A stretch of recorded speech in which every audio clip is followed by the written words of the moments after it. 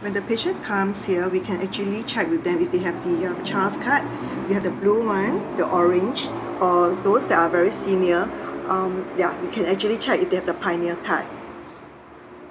Okay, for blue card, for each visit, they are entitled to actually get a subsidy of $18.50.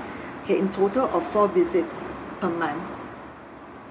For any simple or complex, this is the amount that they can get the subsidy with there's a cap at $320 or $480 per year. Okay.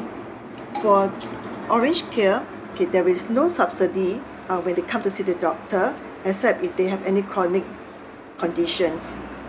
For pioneer card, okay, they have a cap of $28.50 per visit, and also it's for 4 times a month. Okay, with a cap for any chronic disease will be $360 per year or $540 per year. Okay, while all this information is here, we can also double check from the CHAS system. Okay, and what are the chronic conditions?